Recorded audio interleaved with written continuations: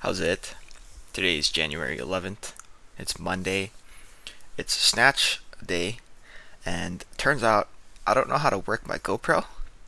So I ended up deleting all the important stuff. So the block power snatches, the snatch RDLs, and most of the push press warm up sets. But this is what I did today. These are the exact numbers that I did, and there's nothing really spectacular about any of those numbers, or I didn't miss any of those lifts. But yeah, I feel like such a dummy because I guess when I wanted to delete a bunch of stuff, I selected select all and then it deleted all of the things. But I noticed that probably right after this set. So at this point, I'm like really frustrated about what's happening. So yeah, I mean, these are just my final two warm-up sets before my top set of 85 at 5 plus 1 for the snatch push press. And it's just a frustrated day. You can see here it says fail because I actually end up failing the front squat.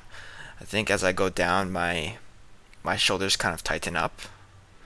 It's not heavy in any sense, and it's definitely a weight that I could front like overhead squat really well. Like yeah, there I tried to push back on it, but I wasn't able to, and I got really frustrated.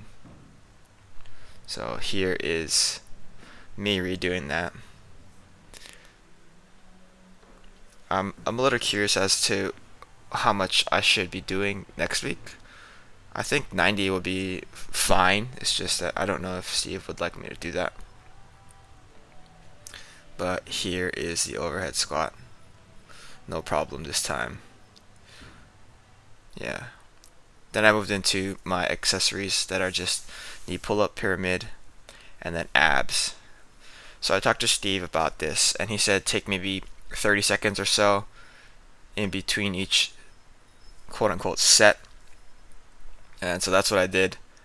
Last week I went up to 6, pyramid up to 6, and then pyramid back down from 6 to 1. And that is a total of 42 reps, but when going to 7, that is 56 reps. Maybe next week I'll be able to do 8 if I can kind of space my rests a little bit better. I think I rush a little bit at the beginning, and it's just that those sets at the beginning are a little bit easier, but I think that maybe if I pace myself a little bit more and give myself that rest at the beginning, that a little bit less fatigue will be built up. So yeah, so here's me moving into my top set of 7, and it, as you can see, it's like not the most clean pull-ups. I'm starting to swing backwards, and I'm barely getting my head over the bar. So I knew that this was like basically where I would have to cut it. I wanted to do like 8 or 9 today, but that just wasn't. Like when I think about that now, there's no way on earth I would have been able to do that. 8 more is a total of 16 extra reps, and then 9 more is 16 plus 18, right? So that's, I can't do math. 34 more reps on top of this 56 total.